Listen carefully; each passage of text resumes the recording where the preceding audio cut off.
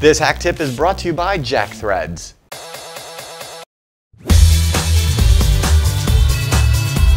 Welcome to HakTip, the show where we break down the concepts, tools, and techniques for hackers, gurus, and IT ninjas.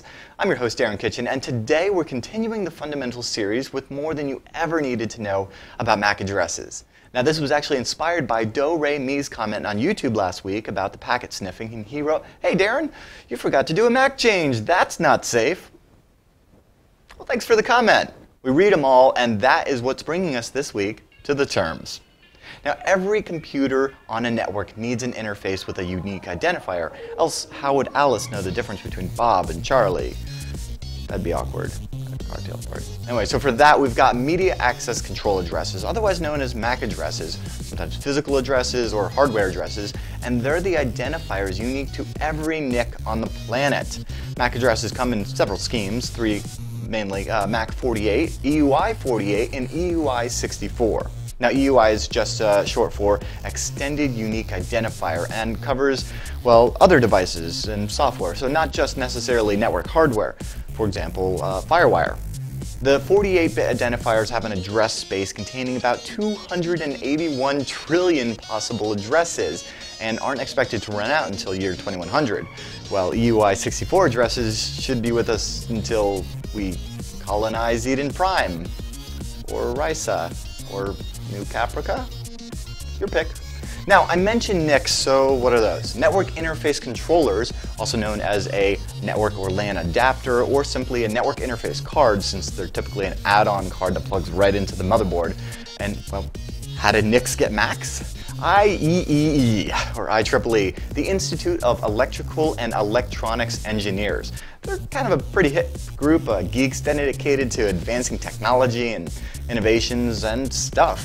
And since the 1960s, this nonprofit professional association's been making standards for stuff that we love, like Ethernet, which goes by IEEE 802.3, or Wi-Fi, which I know you've seen as IEEE 802.11. Well, with these things, the cool cats, they just dole out these nifty things called OUIs, or organizationally unique identifiers, to companies who manufacture networking products. The OUI is actually the first 3 octets of a MAC address, and as the name implies, it's unique to every manufacturer. So, for example, the Linksys group has an OUI of 00045A in hex, among a bunch of others. I mean, they're a big manufacturer. Netgear, on the other hand, they've got an OUI of 00095B.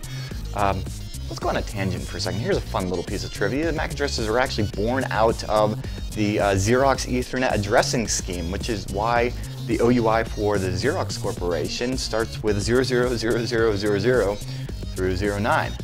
All right, anyway, back on track. Now, this is pretty cool because MAC addresses are burned into the NIC, meaning it's stored in the card's hardware. Well, I mean, sometimes it's read-only memory, or sometimes it's the rewritable firmware, but suffice it to say, if you run across a MAC address that starts with Netgear's OUI, the device was probably manufactured by Netgear. Or was it? Well, in just a bit, we're going to fire up our favorite Linux security distro and get to modifying your MAC address for good or for evil, take your pick. But first, let's thank our excellent sponsor. Now, we all know that most guys hate shopping for clothes. Luckily, there's JackThreads. JackThreads is a members-only online shopping club that does the dirty work for you and saves you a boatload of cash. Every day, JackThreads serves up the hottest brands, up to 80% off what you'd pay in a store. Now, JackThreads is a private club, but luckily Hak5 has the hookup. Oh, and did we mention it's free to join? Yeah, hit up jackthreads.com/HAK5 and you'll instantly be saving without having to leave the house. All right, let's get to the practical stuff here. I'm going to begin in Backtrack Linux by issuing the ifconfig command, which is going to tell me everything I ever wanted to know about my network interfaces here. And using what we learned the other week, I'm going to pipe the output of it into the input of grep, which is only going to show me what I want to know, which in this case is anything on the same line as HWADDR. I can see here that I have 2 interfaces here. I've got ETH0 as well as WLAN 0, ETH0 being my Ethernet adapter, WLAN 0 being my wireless adapter. Now, WLAN 0's hardware address starts with the first 3 octets are 00C0CA, which if I go ahead and look up, I can find out that that is the OUI of Alpha Incorporated. Now, I can actually change my MAC address, and there's probably a few ways or a few reasons why I might want to. For example, if I were a network administrator, I might want to set up what's known as locally administrated addresses rather than the universally administrated addresses that come out of the box, from the factory. Say if I were, running a large organization and I wanted to make some restrictions based on MAC addresses. Whereas on the other side of the coin, if I wanted to bypass those restrictions imposed by administrators, or maybe even conceal my NIC's true identity when performing attacks, and a whole bunch of other fun stuff that we are so getting into. But I'll give you a real-world example. I was at the San Francisco airport, and they have complimentary Wi-Fi there for up to 40 minutes. And then after 40 minutes, the system kicks you off. But if you change your MAC address, it welcomes you right back on for another 40 minutes. I know this because my flight was delayed and the 3G sucks. Anyway, so back in Linux, I'm going to go ahead and change my address. And really to do this, I only have to perform 3 commands. First of all, it's ifconfig WLAN0, which is my interface, and then down. So I bring the interface down, network card's now off, ifconfig, and then the interface again, WLAN0. And this time I want to say HW ether, and then an address. So it can come up with any 6 octets as long as it's hex, and it will become that.